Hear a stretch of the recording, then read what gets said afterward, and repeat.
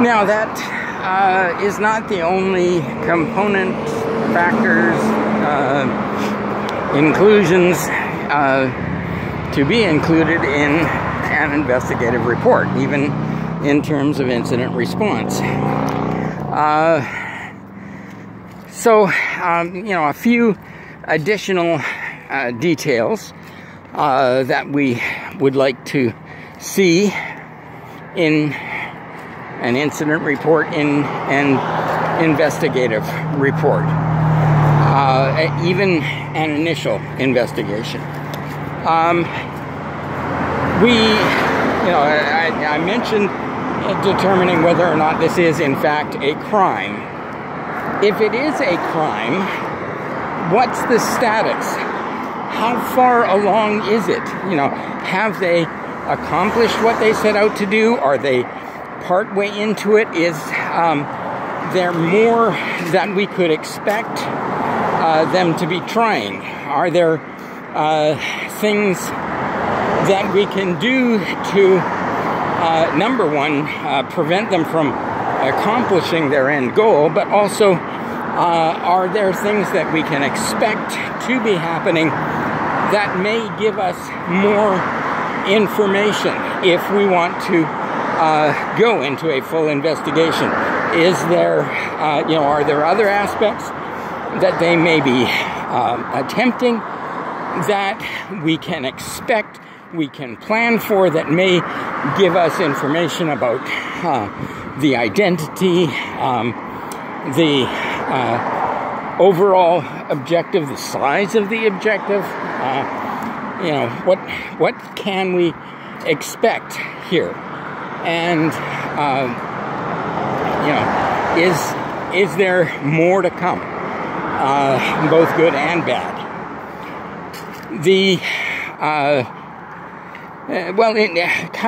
In relation to this, when did this start? Kind of how far along are they? How far back does it go? Where was the origin? Where do we know? Can we know when they started? Can we pinpoint a specific earlier time that is particularly related to this incident, to this crime, to the investigation? When did it start? Again, what's the source? Do we have any identification of the party or parties responsible? These days, we're getting quite used to the fact that when at least a large attack that makes the news, it's a group, and we can identify the group, by our code names for them, whatever they call themselves, and so identify that, yes, this group has performed other attacks on other people, which, again, sort of firstly gives us an indication of who they are, but secondly,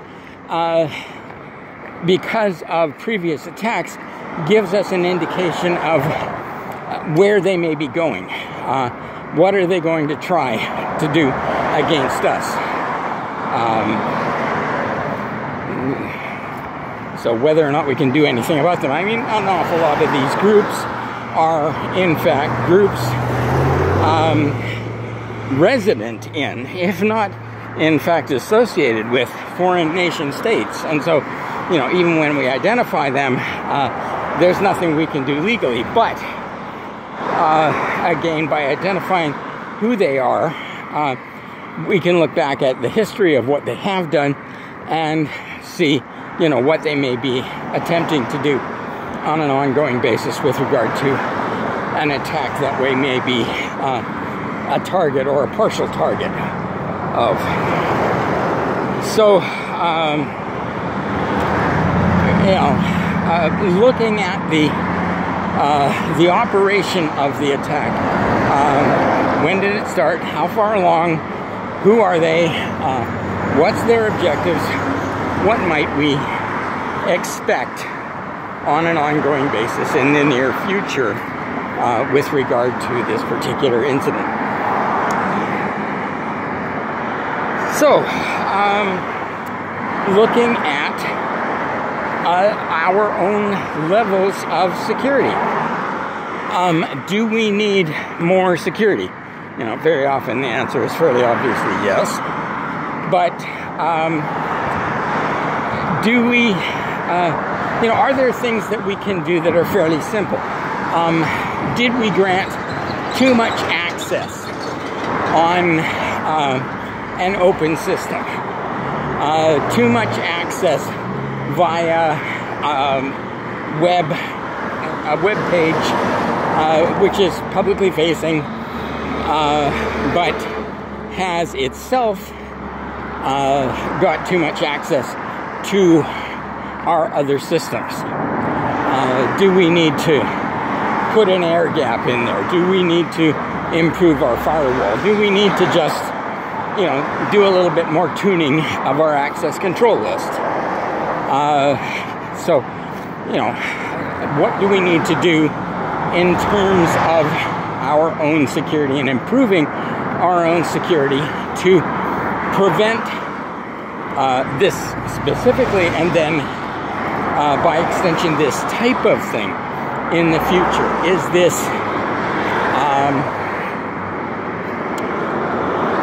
is this type of attack, has it got broader ramifications? Do we need to change our access policies? Do we need to look at this as a type category, which means that we have to actually install additional security tools, or more intensive and possibly more compute resource intensive tools that can look in more detail, do more analysis in terms of what we need to do to prevent this type of attack from getting at us. And we need to, you know, identify those things. The company elements, you know, our resources, our functions, our type of business. You know, is this an additional risk in terms of our overall business? That is just, you know, part and parcel of it. And then, again, that needs to be addressed in terms of, okay, do we live with this risk? Or do we get out of that business because it is, in fact, too risky, too dangerous to the enterprise overall? What was it from our company that they used to get access, to attack us? Was it our systems? Was it our security tools themselves? That's happened before. Was it our people? So, you know, what type of components of our company were being used against us?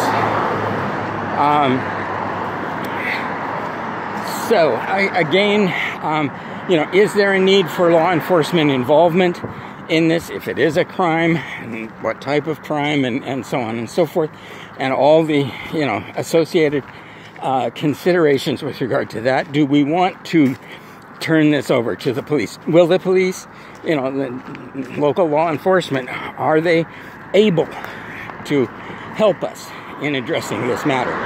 Or do they simply not have the resources to deal with it? And the last thing, the chain of evidence, the chain of custody.